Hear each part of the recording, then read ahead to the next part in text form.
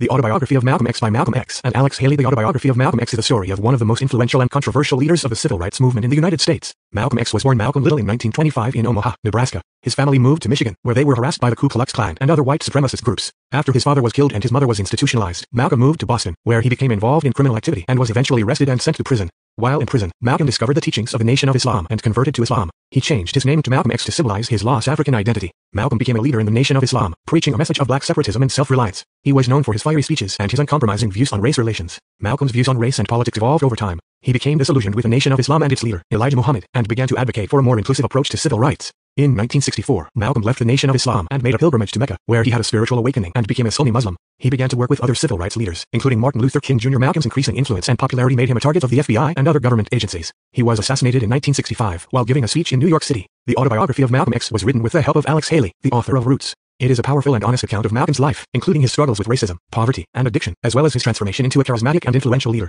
The Autobiography of Malcolm X continues to be an important and influential book, inspiring readers to think critically about race and social justice, and challenging us to work towards a more just and equitable society. Like and subscribe for more content.